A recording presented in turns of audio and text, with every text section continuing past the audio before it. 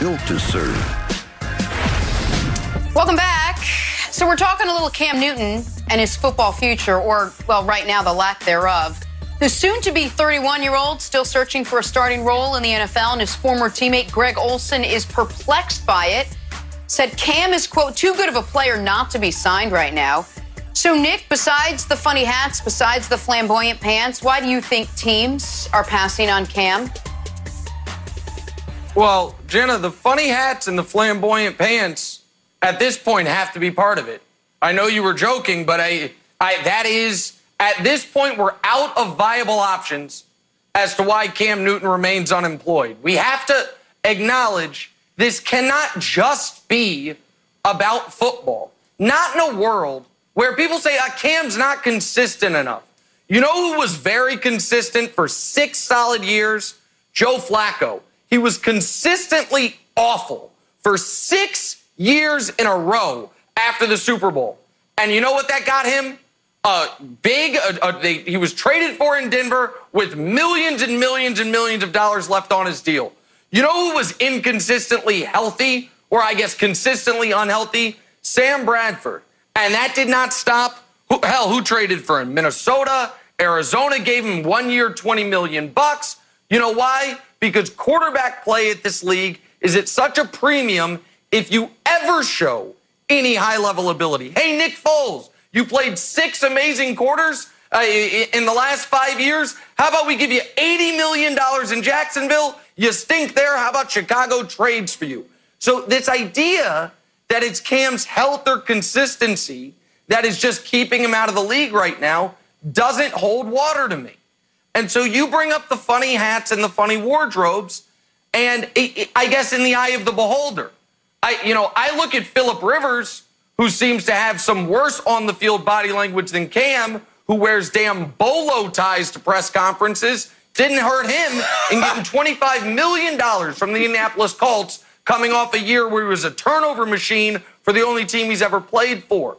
So there seems to be a disconnect, and there always has been with Cam. Certain people see Cam and see a guy who's never been in trouble, has been amazing in the community, has won at the highest level at community college, regular college, damn near in the NFL when they went 15-1 and won league MVP, and is beloved by young fans. And some people see Cam and see a diva who wears funny hats, and to quote our friend Eric Mangini, is more of a star than a starter. And I think there's a culture gap, and I think there's an expectation gap, Brian, that Cam deals with that is part of the reason so many other quarterbacks get 3rd and 4th chances, and he seems to be struggling to get a 2nd chance. You know, Nick, I absolutely agree with you there. I think there is a culture gap, and I think there is a gap between the perception of the people that are making the decisions of Cam's likelihood to play again in the NFL and what Cam is doing. To me, I only judge the player on the field, so I'm only going to address that because I think the outside the field things are maybe the part of the reasons why he's not playing, but it should not be. And so I'm going to look at on the field type of stuff. I'm going to look at Cam as a passer. I think he can be much more accurate. I think he has a rocket for an arm, but he has to play better in the pocket. Here's the biggest thing that I think when you talk about why Cam isn't employed right now. The biggest asset that Cam had as a player was his ability to make plays with his legs and his ability to make defenses come up so he can throw over the top of them.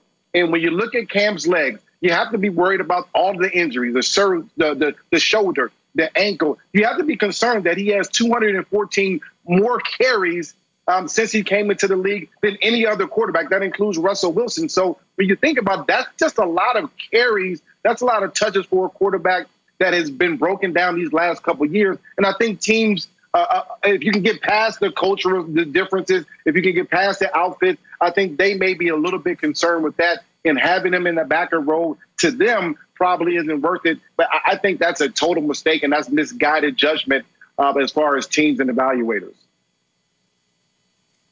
So, Nick, I'm going to throw the ball to you here. I've been watching all of Cam's Instagrams. He just released a new video on YouTube of him working out, and he looks great. We said Tua looked great off of a home video, and Cam looks even better. But I want to spin it forward into the season to see what could happen. Dan Patrick and Mike Florio had a conversation yesterday that I thought was fascinating. Dan asked Florio, what's the best case scenario for Cam? And Florio said a quarterback being injured and Cam comes in. And I said, oh, that's interesting. So he mentioned 3 specific quarterbacks who got injured. One was Cam himself. Big Ben went down in week 2 and Drew Brees went down in week 2. Now, if the scenario plays out like Big Ben, that Cam can come in and be the franchise quarterback for a little while, I think that makes sense. But what happens with like a Drew Brees situation? If a quarterback goes down but is going to come back in week 8 and Cam comes in and is playing great, and now you look up and you've got a franchise QB and you got Cam Newton on your team. I don't know if that works. I don't know how that would play out. What's your take on that? Yeah, I don't think Cam's going to be brought in by a team unless they are in desperate straits if they're talking about bringing him in during the flow of the season. I do think Cam Jenna is playing a bit of a dangerous game here because I think he's banking on either a guy like Gardner Minshew just looking horrific in the preseason or there being a quarterback injury. But we don't know what the preseason's going to be. We don't know what training camp's going to be. Teams might come into this season healthier than ever because there might not be a real offseason. And so I understand why Cam's doing it. You'd rather it be available to all 32 teams than just the one team you sign with. I get that. But Jenna, and you were bringing this up before the show, it's a dangerous gambit that he is engaging in right now. The other aspect of this is that he's already made it clear he doesn't want to be a backup. He wants to be a starter. A lot of these teams already have their starters in place, so they take them out of the equation.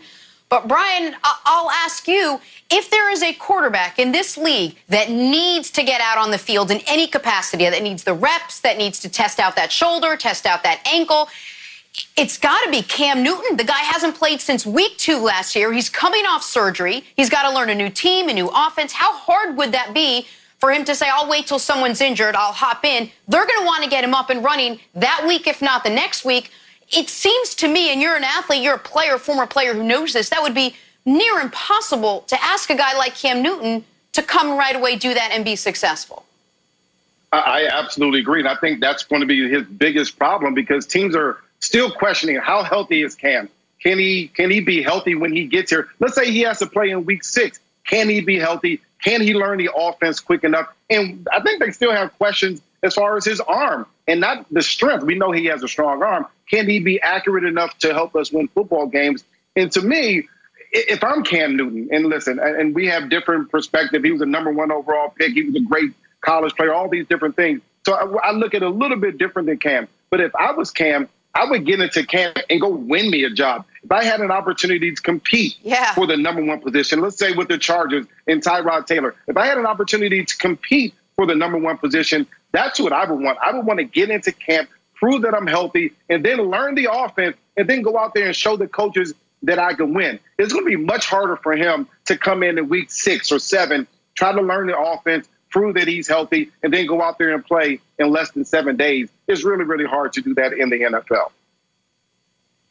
Don't you agree, Nick? Don't you see that being even harder for Cam Newton in the position he's in right now? Sure, but we're saying he should take an option that hasn't been presented to him. Where is the team that has said come in and compete for the starting quarterback job? Brian, well, he made it known he doesn't want to be a backup. Jameis did. Right.